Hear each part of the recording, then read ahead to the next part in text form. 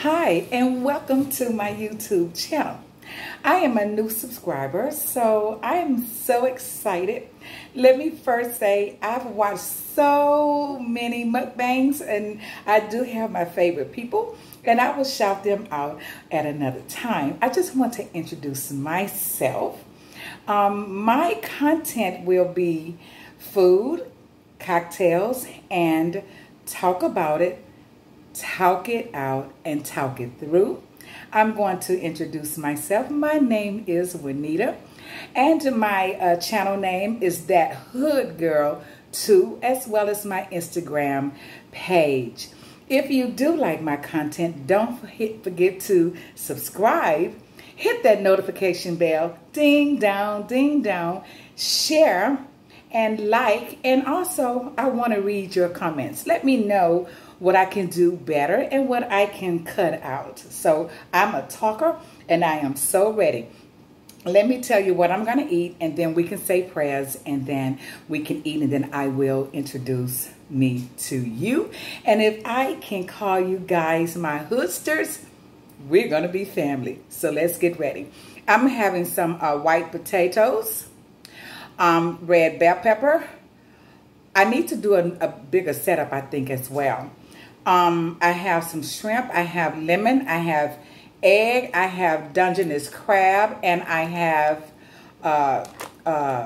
my favorite snow crab. Now, seafood is a love of mine. However, I make this great dish, and it's called lowball. So if you guys know what the lowball is, tell me how you do yours before I introduce you to mine. So, without ado, let's say our prayers. Father God, thank you for this food I'm about to eat. May it bring nourishment to my beautiful and healthy body.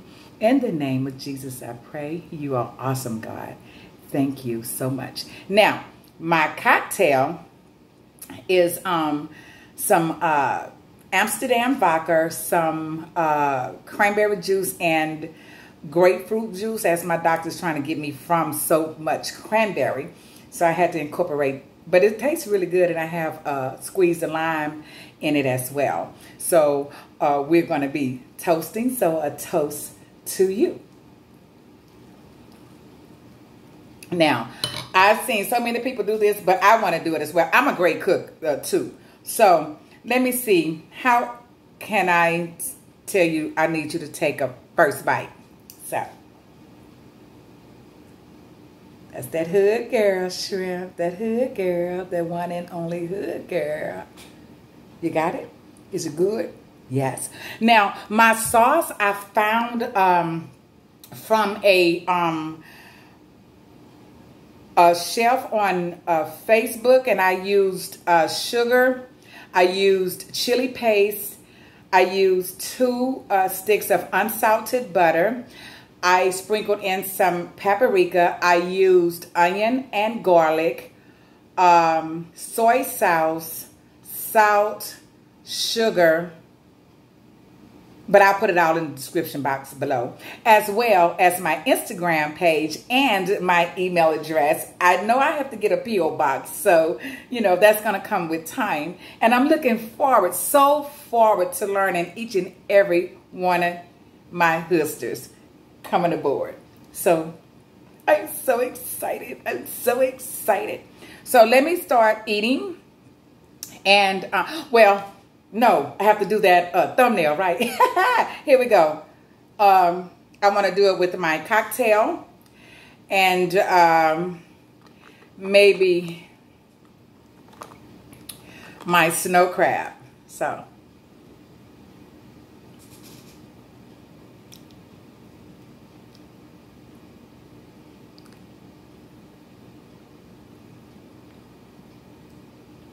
there we go. Whew.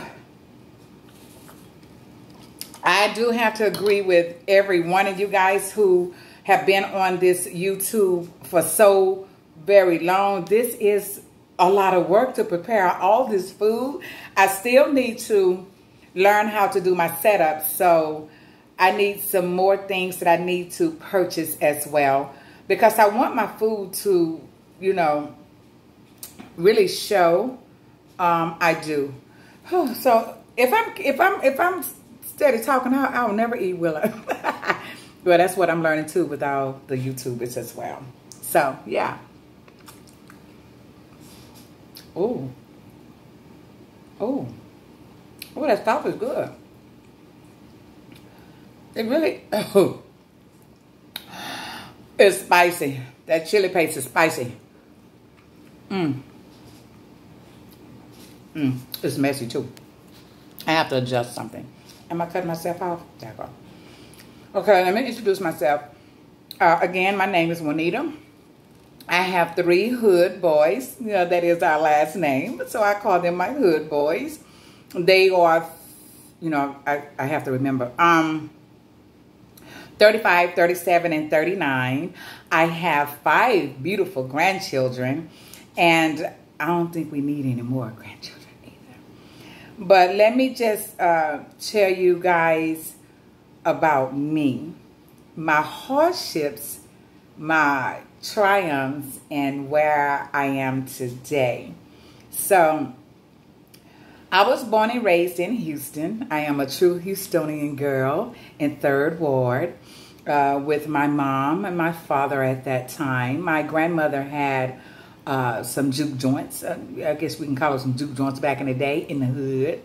And my favorite thing, before everybody came in, you know, those older people, you know, y'all remember those pickled pig feet that back in the day them juke joints had them pickled pig feet right on the corner of the bar? Well, honey, let me tell you something.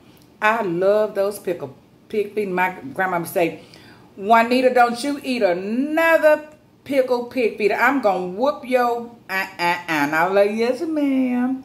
So anyway, my mom and dad had a, you know, a trying marriage, as so many people do, even back in the days. He liked a lot of women, even the ones upstairs from us. He got that lady pregnant, and then he came home and told my mama that that lady was pregnant with his baby. And so, can I tell y'all, my mama shot his ass. She shot him. She sure did. It wasn't funny back then because I was so scared. It was me and my sister and I think one of our brothers at that moment. But I do have 1 sister and 3 brothers and a host of nieces and nephews as well. My father has since passed away. My mother is 76 and she is still growing and blowing, if I tell you. But my mom, I think, you know, back in the day, even today, nobody had the instruction book to be a parent and to raise children. But even in back there in the 60s, that was still that racial thing with the, you know, the brighter people, the see-through people, the darker skinned people as me.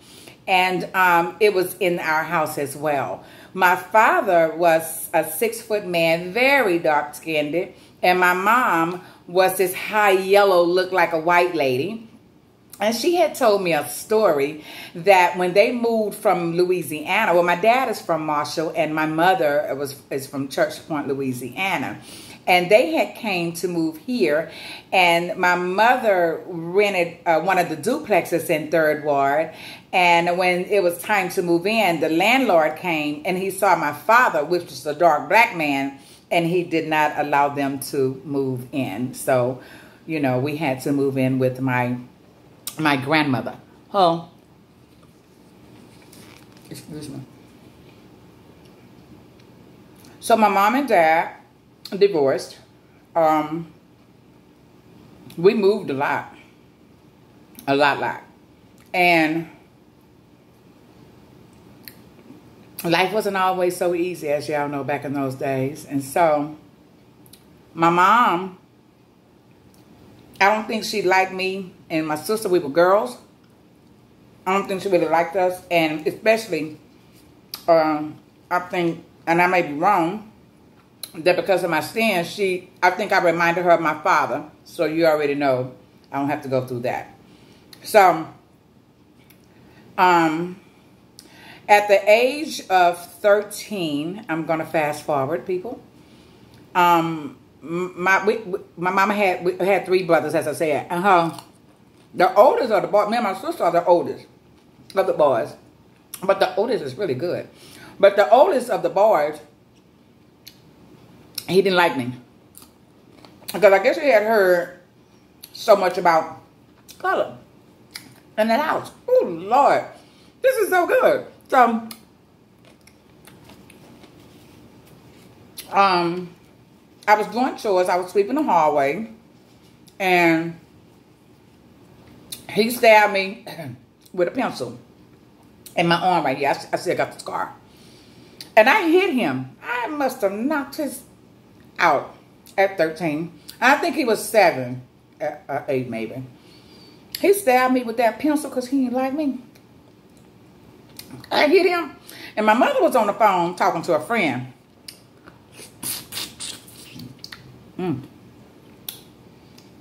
Oops. And so she said, let me get off this phone. This bitch done hit my son. I'm thinking like, really, woman?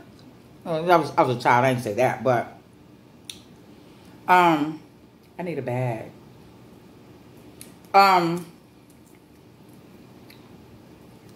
So she went outside. And you know, back in the day when we did laundry, we had to hang them outside on the line back there. And so she went outside and she cut oh, y'all, I think I overdid my shrimp. This skin is sticking. She cut a line off that wire. This too much shrimp.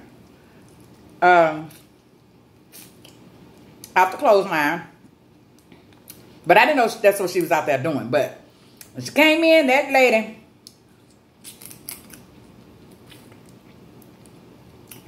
you know what? This sauce is really good. Whew. She with me. And you know, those lines back then were so wiry. And then, you know, when she hitting you hard enough, it cut your skin. And you know how you feel that burning sensation? And she kept whooping me, and my body felt like it was on fire. And at 13 years old, I'm thinking like, oh my God, really, lady? And I didn't know what to do. And, you know, she didn't chastise my brother for stabbing me with the pencil. She beat my behind because I hit him. And her boys were always her favorite. So, y'all, I am not eating. And I don't know. I think I blinked out, y'all. I think I blinked out. I'm for real.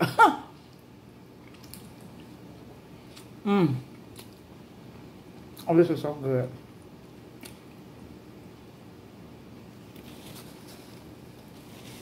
I'm like CC Connection. That stuff on my mouth. It's on my chin. I don't know my chin. I blinked out. And when I came to, my mother's head was in my hands. And I was knocking her head into the wall. I think that pain was so intense, I lost him. So that was my first day at 13 becoming a homeless girl. My mother told me, you get your such and such a out of my such a and such a house. I was afraid, y'all. I'm like, what am I going to do out here? I ain't got nowhere to go. My father, I didn't know where he was. And at that time, my sister at 12 had already left the house as well. And pregnant as well. And if I can say, that's after, yeah, I'm going to have to tell y'all a lot. So, my first night out on the street, I slept on the street. I was 13 years old.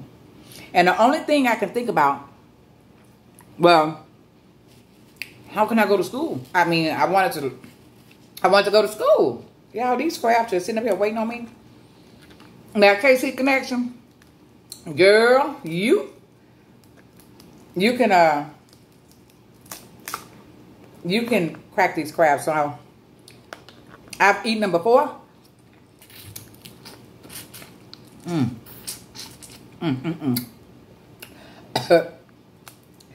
Ooh, and that sauce.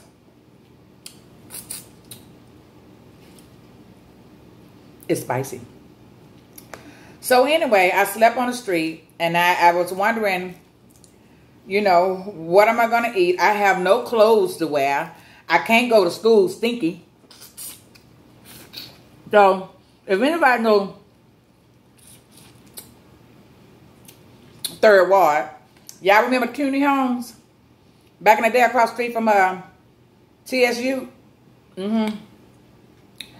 Well, I found my way over there, and I met a lot of people who realized that I was sleeping outside, you know, because, you know, you go to a place where so many people so you won't feel like, you know, you out there alone. So, oh my God. And so,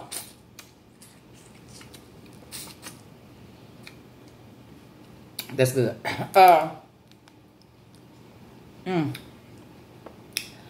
Oh, a few people took me in. There's one person that took me in. He was about old enough to be my pawpaw. He didn't want anything. I think that, you know, he was poor as well. And I really need something to put this stuff in. I don't want to move though, because I'm on the road. So he took me in, and the first thing he told me, I don't know where you go to school, but you're going to go to school.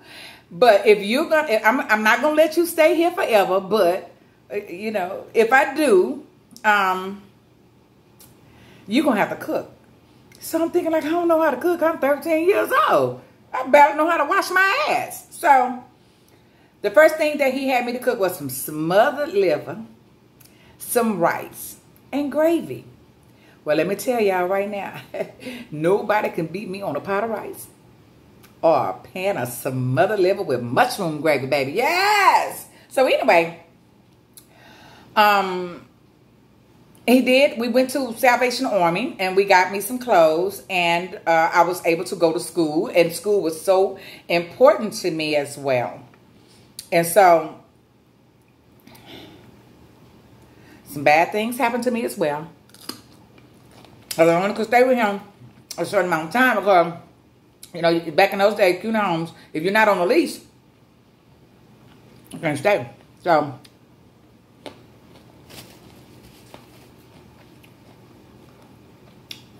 I had to leave, so I kind of went from house to house to house. Come on out of there. Come on. Yeah, it ain't coming. So, I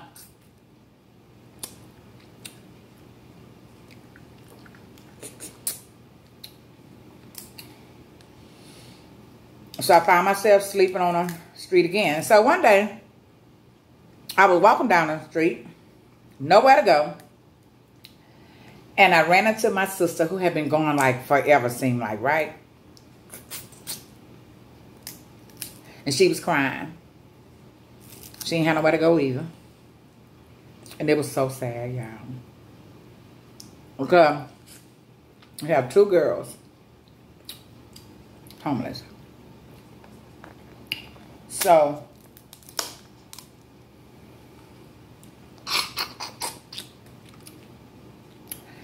After me and her spoke, I was walking down the street, and lo and behold, this man was coming toward me, right? And he passed me, and he spoke to me. I don't know if I look like I ain't had nowhere to go. Oh, look at that. I don't know if back then as that young girl. I don't know if he saw that I ain't had nowhere to go, but he had passed me. My God. And I didn't know he was going to double back. And he snatched me by my neck. And it was this field out there back then. Because, you know, back in Third Ward, back in the day, it was open land. And in certain areas. Especially out down there for Live Oak. And he raped me. And I didn't know what to do.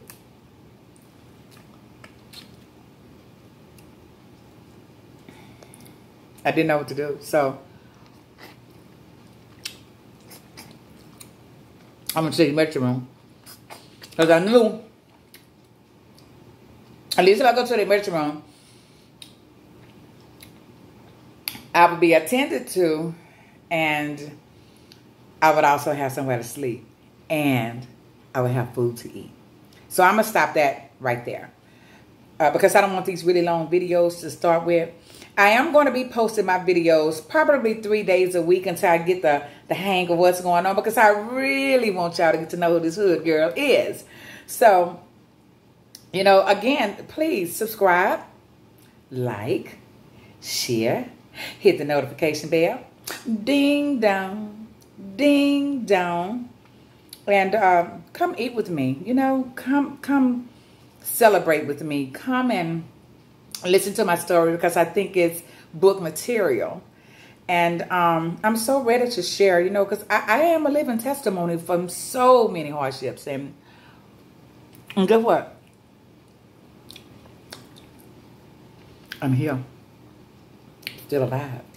So I want y'all to hear my story. We're going to probably laugh. We're going to probably tear up a little bit.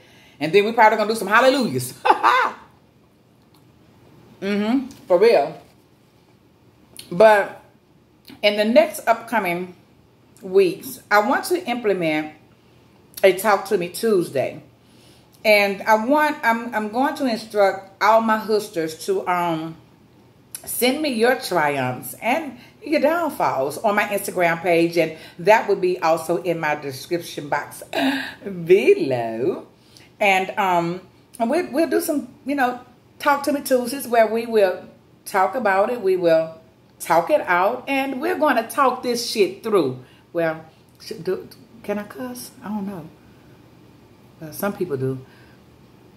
I don't know if I should. But anyway, I have enjoyed. I haven't eaten a lot, so I'm going to have to get in a habit that, like I hear Be Love and KC Connection and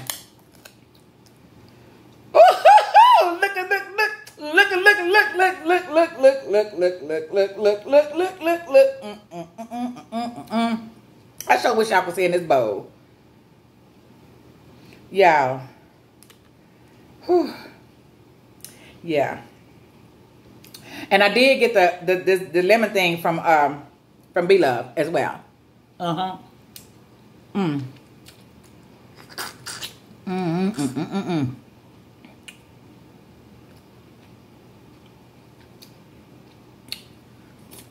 Man, that was good. Whew.